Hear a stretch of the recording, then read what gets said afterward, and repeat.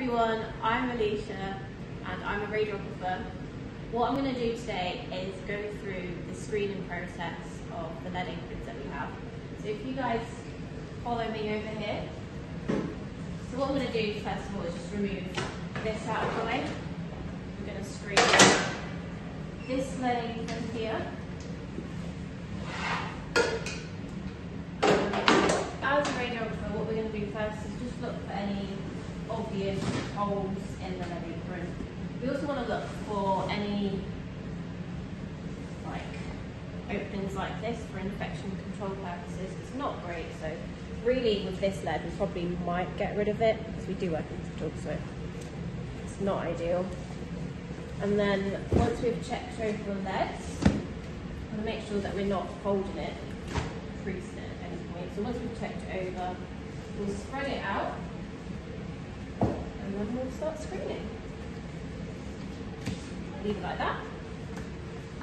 So we've got the screen over here, enable the x-rays, and then increase the field of view because we don't want to be radiating too much.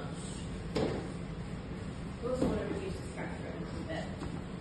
So bring the detector down, table all the way up, and we'll start at the top.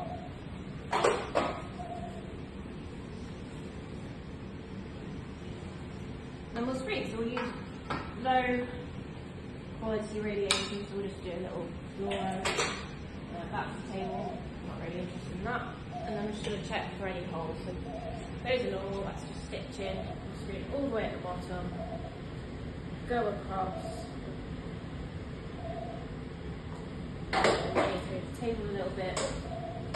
That's fold in the apron, so what we'd do in this case is we would move it across so that we can see it properly.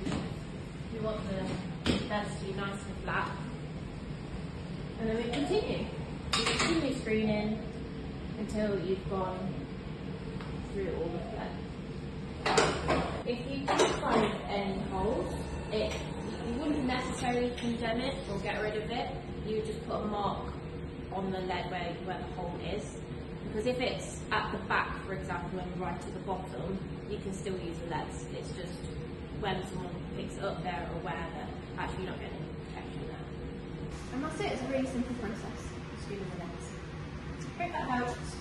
Then we make sure you save the x-rays so you don't irradiate. Radiation protection 101.